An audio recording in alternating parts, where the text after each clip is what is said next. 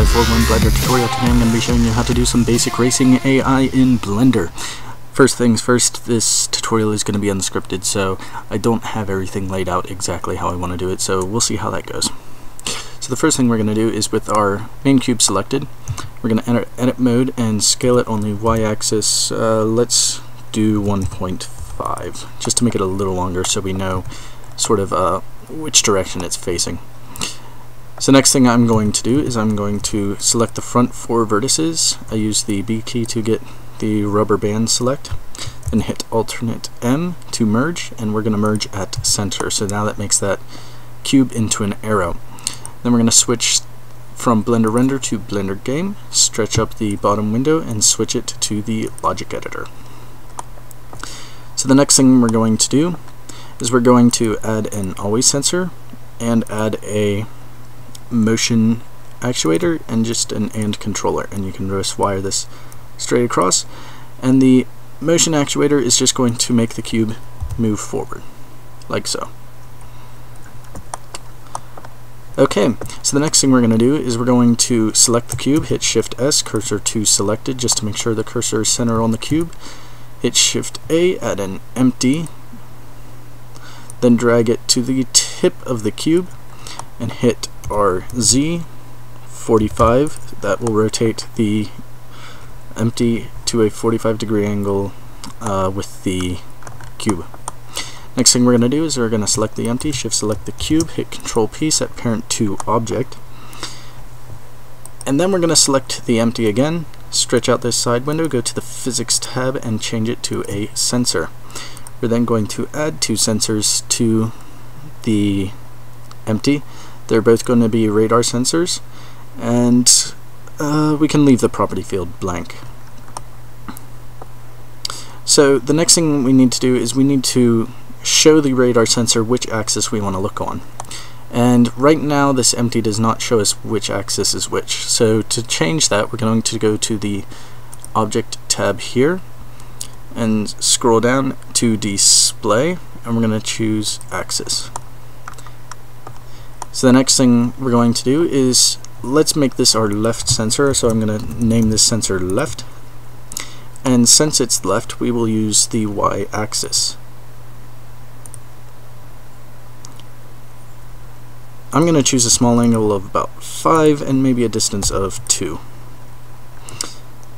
So then I'm going to turn on pulse mode and add another sensor. This will be another radar sensor. I'm going to name this one right, and we're going to look on the positive x-axis. Angle of, let's do 5, and distance of 2, so it's exactly the same. Now if we go to Game and do Show Physics Visualization and hit P, oh, I'm sorry, these sensors actually need to be wired up to something, so just add an AND controller and wire them both into the AND controller for now. Hit P. So now you can see how far out the rays go, and I don't think that's going to be far enough. So let's extend these out to, let's do 6. So do that on both of them, change the distance to 6. Oh. Hit play. Okay, yes, that will be good. So the next thing we're going to do is we're going to select the empty, shift select our cube. We're going to delete the AND sensor that's on the empty, and we're going to add 2 AND sensors. So we can wire these 2 sensors straight across into the controllers. Then on the cube we're going to add 2 more motion actuators. So the first one's going to be for our turn left. So we're going to want to only turn left on the z-axis, so we'll just turn on, switch the local switch to global. So I'm going to go to -5, I believe it is.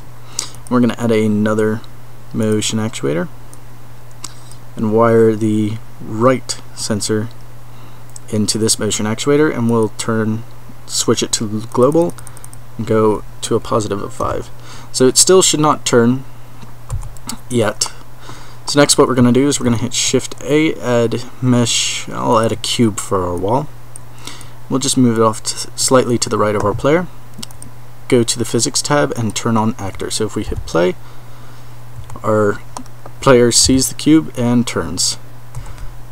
He may turn a bit quick, but that's okay.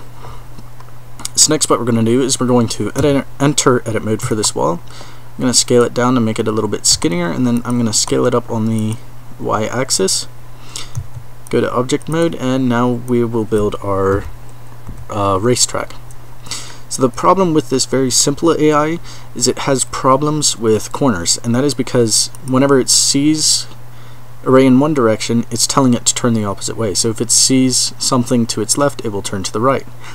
So if it sees something with both of the rays, or if it hits a wall straight on, it's going to try to turn both ways at the same time, and they just cancel each other out. So that means for this AI, the track pieces need to be at a 45.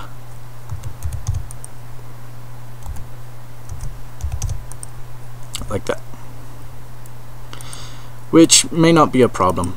So we're then going to just duplicate these around to make a sort of track. And I'm just going to duplicate these guys.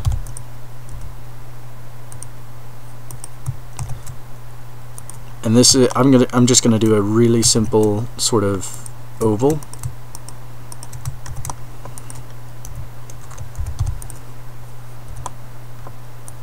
Really simple sloppy oval. So if we hit play, we can see our player will actually find his way all the way around the racetrack. Now of course this is a bit slow, so let's speed this guy up. So select our cube and we'll select our first motion actuator. We'll just up the speed a bit.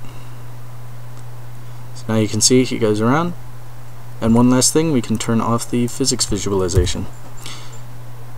So that's it for this tutorial. Thank you all very much for watching. Enjoy the rest of your day.